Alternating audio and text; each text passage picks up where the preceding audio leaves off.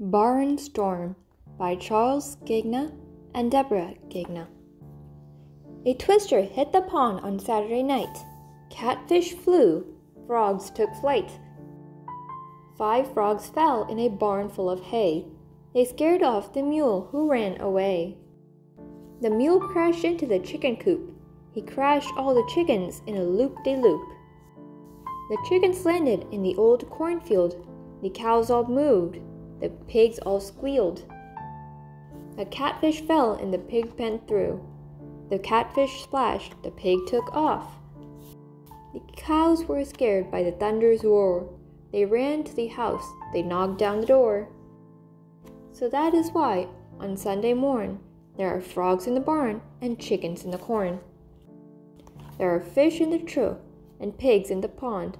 The sun is shining and the twister is gone. Old Farmer Brown spent the night underground with his wife, 10 kids, and their basset hound. They yawned and stretched, then gasped with alarm at their mixed-up, crazy new animal farm.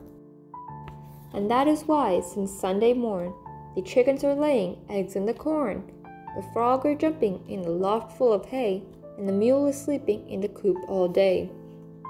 The catfish are dancing in a pig pen of mud. The cow is in the kitchen, chewing on her cud. The farmer's old house is the cow's new home, and the farmer's 10 kids never have to sleep alone. Life is very different every morning on the farm. Now the mule hee-haws the 5 o'clock alarm. But the farmer and his family are growing mighty fond of all these silly changes since a twister hit the pond. The end.